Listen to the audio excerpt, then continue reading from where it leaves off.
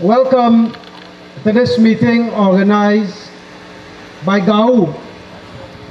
This meeting, as the chairman said before, is one in many meetings whereby we are informing workers and we are sensitizing them as to what is taking place in Gaishuku as it relates to people's job and their future.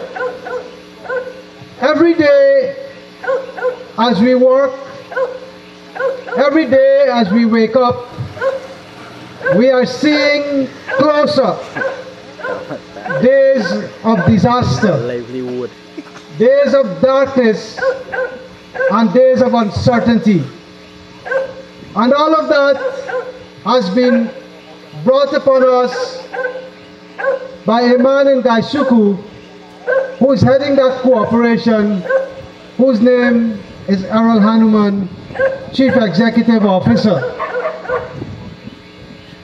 Gaishuku, when we looked at the presentation that was made by the CEO to the government, and when we look at what the government said about sugar, we couldn't find where the difference is.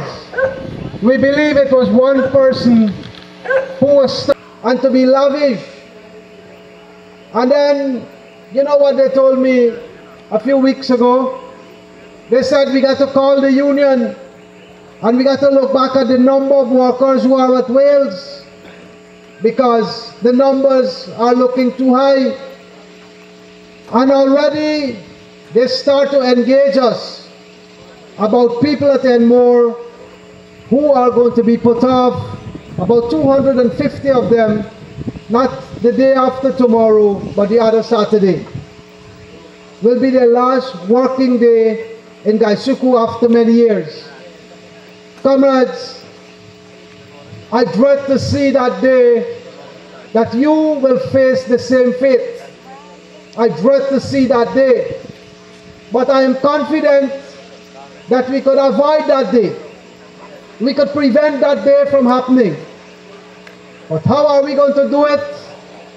We can do it unitedly, in one voice, committed and in unity, across race, across religion, and together from the community support. Workers, their family, businesses, the school children, the entire community.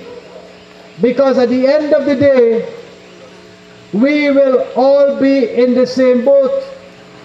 We will all face the same fate.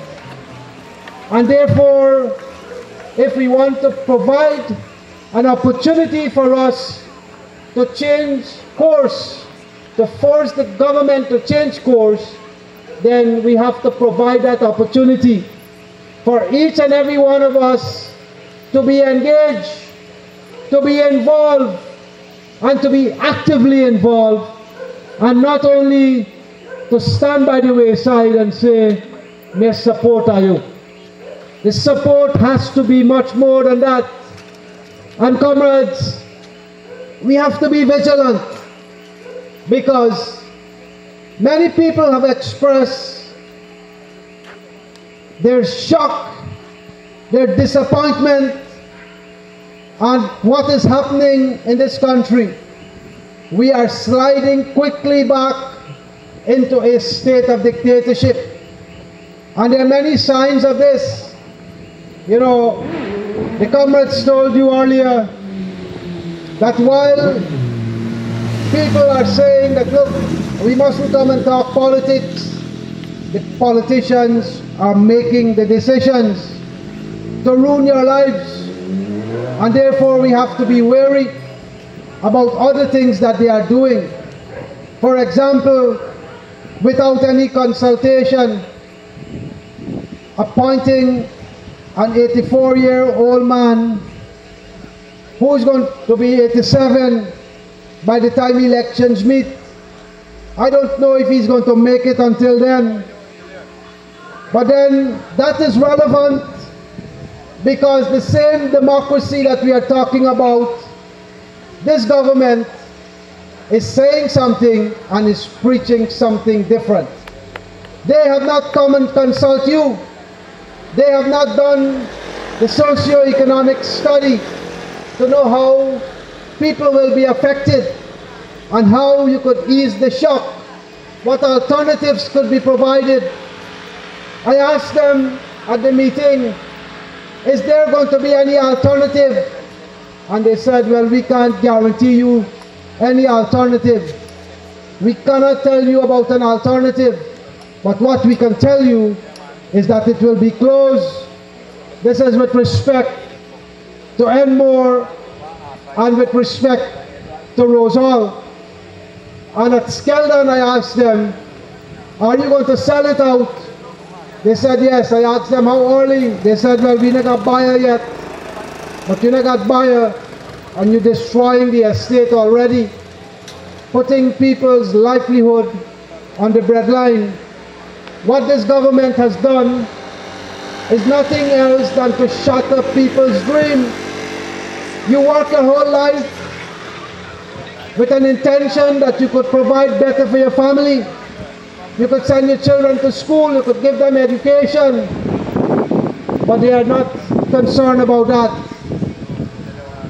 In 2017, we are continuing to work for 2014 wages, while others are getting increases.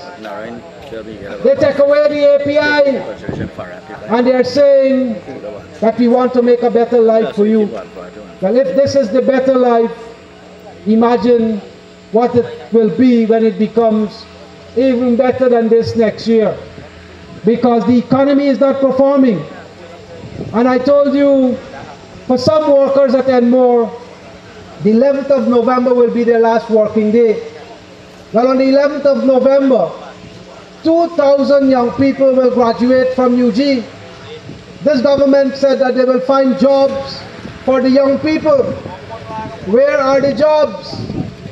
They are putting more and more people out of jobs rather than finding jobs. And therefore, comrades, I want to join with the other comrades. I want to appeal to you that this is a time of testing moments. This is a time of challenge. And this is a time that we got to stand up for our own interests.